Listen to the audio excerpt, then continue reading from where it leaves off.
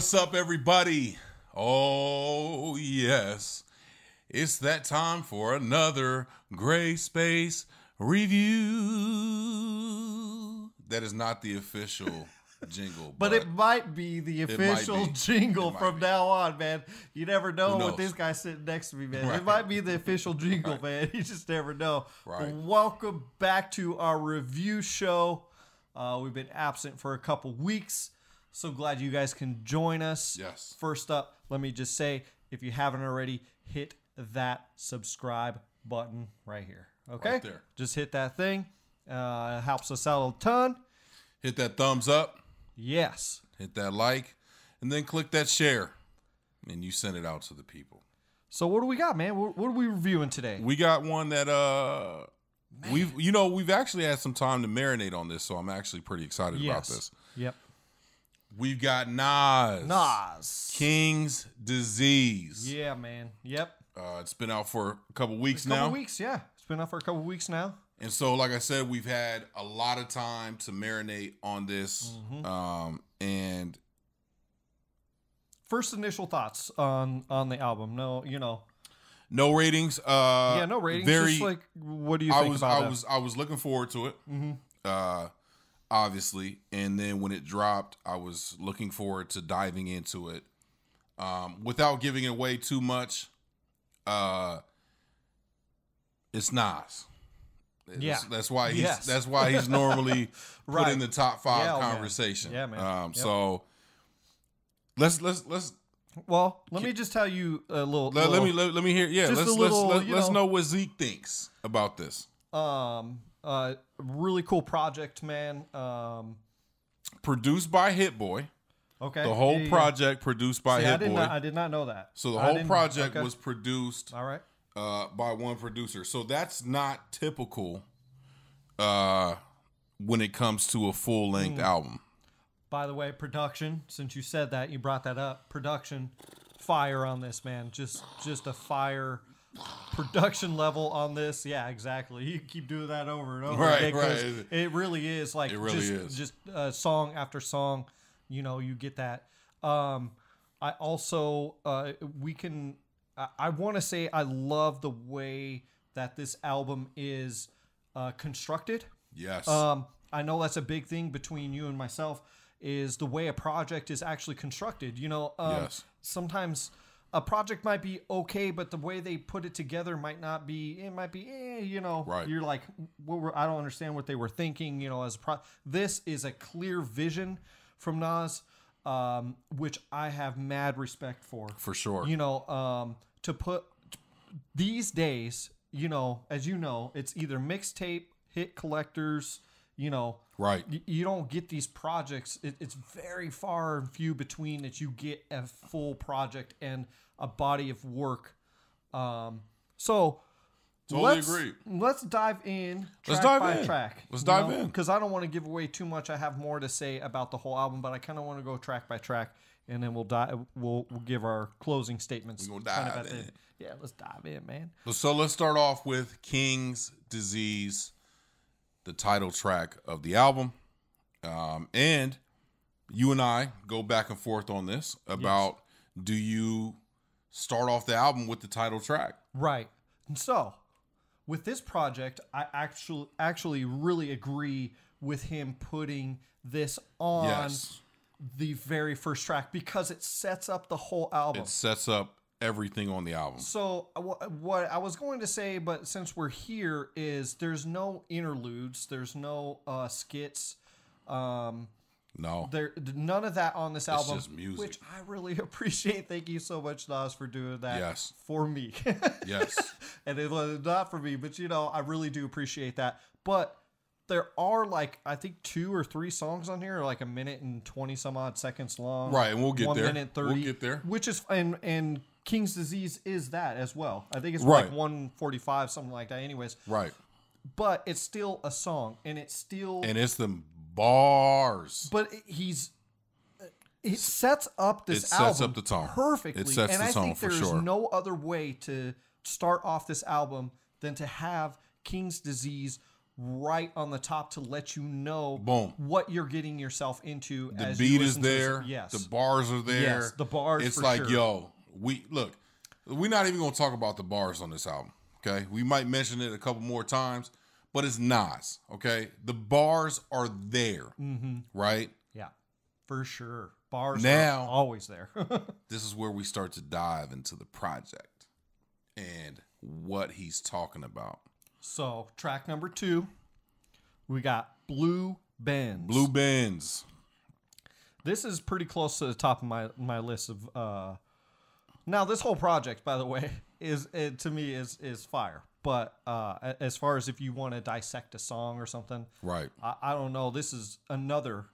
Again, I'm going to probably go back to this a couple more times, but the way this is constructed, like, because it gives you the intro basically, which is King's Disease, and then Blue Benz just comes in and basically knocks your head off. Yeah, I mean, just basically is what it does. It's just it's gonna hit you. It's gonna hit you hard. And you get all the storytelling. You get all the and look. This is what Nas has always been incredible at. Is the ability to not only spit bars and just have that lyrical ability, but his storytelling. It's very Biggie-ish in a way, but the way he does it is so different. It's you got to really pay attention, right? Yes. And so everything is there for. If you're a Nas fan, you're gonna love this album, and you're definitely gonna love this track. If you're a Maybe fan, then you're gonna definitely love this track, right? So then it goes to first name Charlie, last name Wilson, Car 85. Car 85. Featuring Charlie, the legend, Wilson. We already know what he does. Right.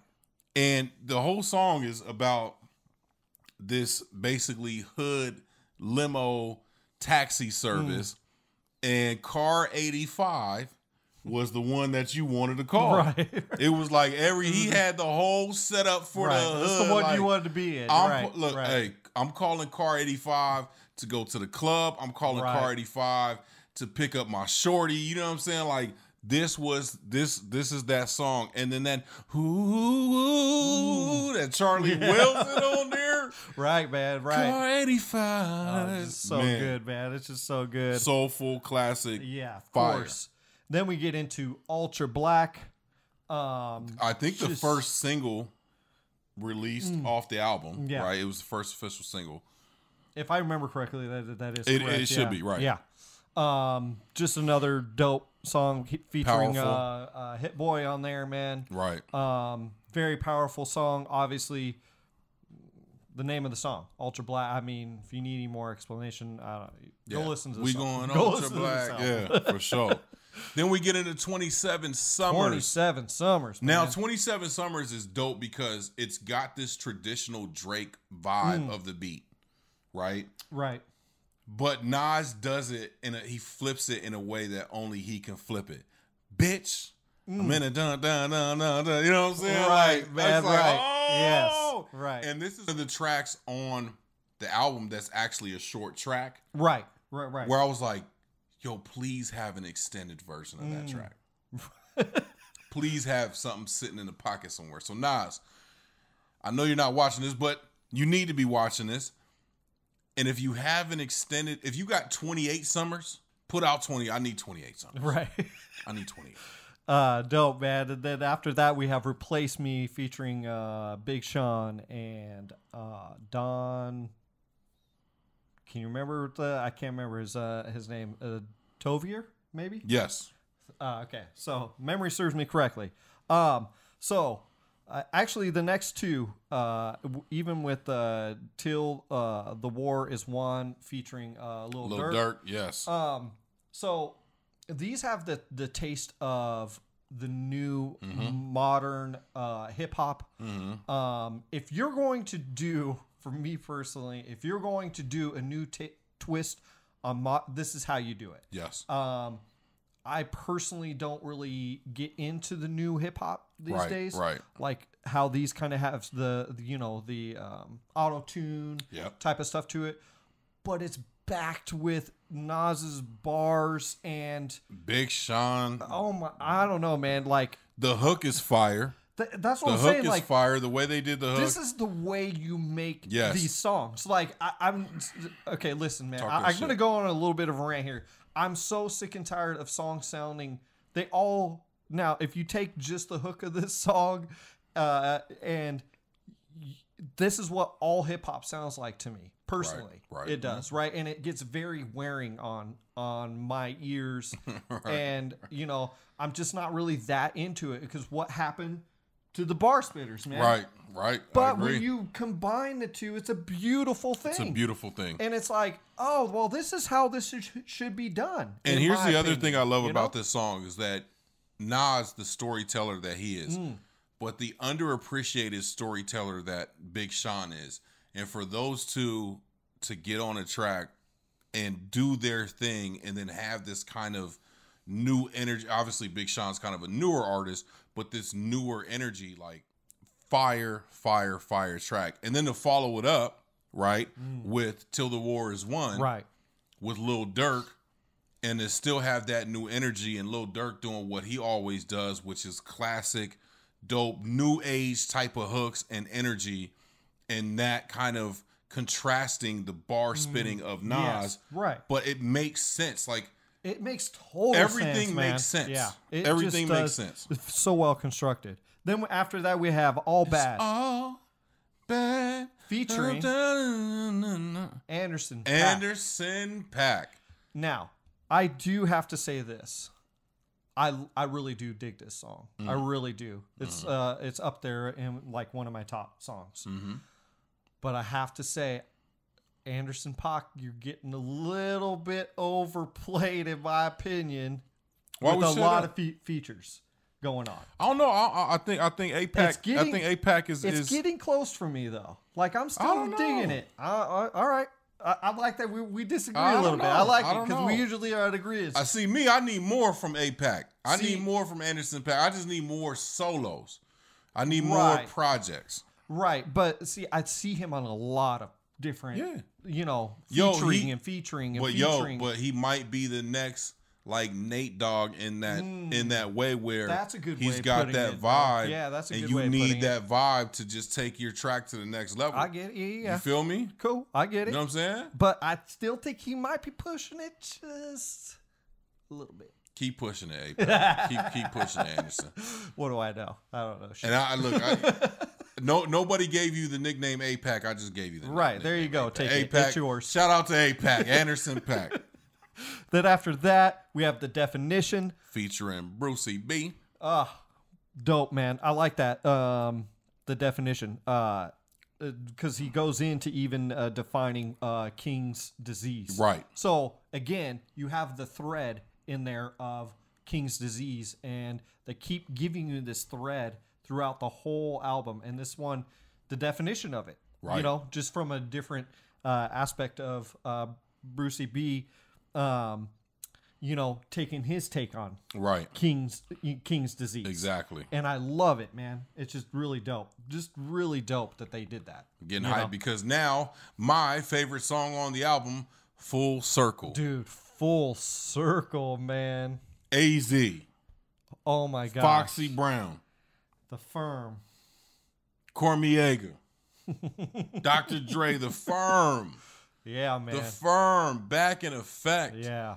Dr. Dre is not even listed as a feature, and he's on the end. He gives you that little, but I remember you were like, is that Dr. Dre? Oh my gosh! I think we rounded a couple times, man. Oh my gosh, yes. Thank you for coming back and just giving it that raw, Foxy Brown man. Bars, energy, man. Just delivering. My favorite song on the album by far. It's not even close. It's my favorite song. Cool, man. And then after that, we have 10 points. 10 points.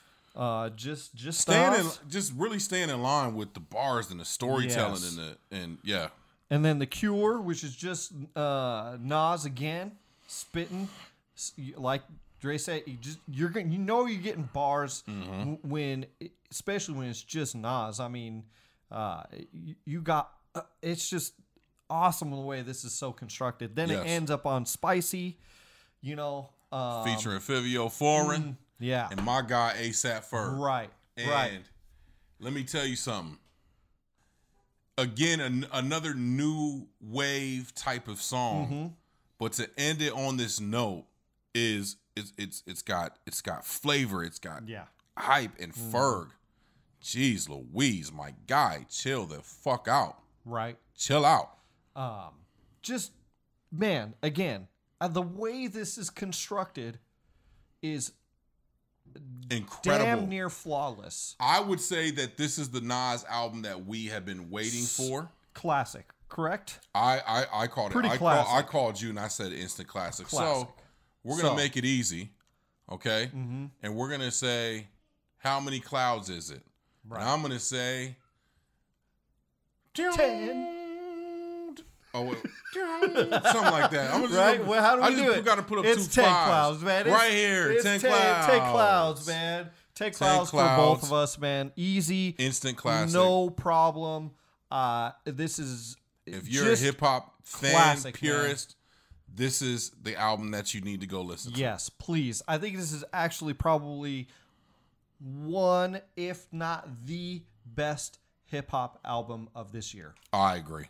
So I agree. I think everybody needs to go check this out. This is the hip hop album of the year. Yeah, everybody need to go check it out. We got anything else to say, man? That's it. That's it, man. Subscribe. Yes. Like. Share. And as always, y'all know the rest.